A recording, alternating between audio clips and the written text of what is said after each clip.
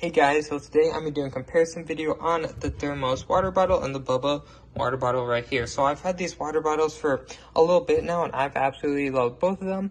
But the Thermos, I just love the way it looks. It just looks super modern and super techy. For the Bubba, I just love how the color pops.